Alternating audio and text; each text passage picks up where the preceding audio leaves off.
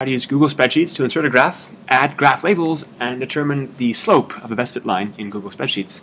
First, spreadsheets require X data to be your first column and Y data to be your second column. So if I want to make a D versus T graph with D on the Y-axis, I need to have time as my first column of variables. So I'm going to copy my displacement data and paste it in the column here. This way I have X data and Y data. I have the data selected, go to Insert, choose Chart. Choose Chart again, choose Scatter, and then click on one of these two graphs. This is a bit nicer, smaller data points.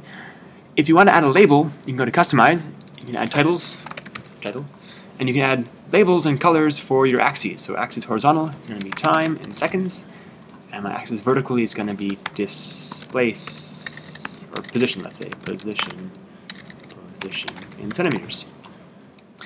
Click on Insert, at the bottom, you get a graph, and it has those titles you added, things like time and position.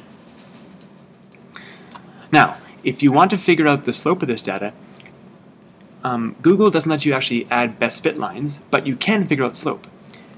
There's a slope function built into the spreadsheet,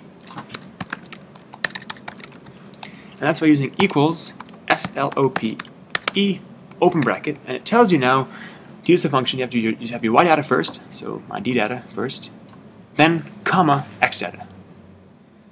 This says, taking this linear data, find the slope of this linear data. Press enter, and it finds the slope, and that'll be in centimeters per second. You can also find the y-intercept if you want. Intercept,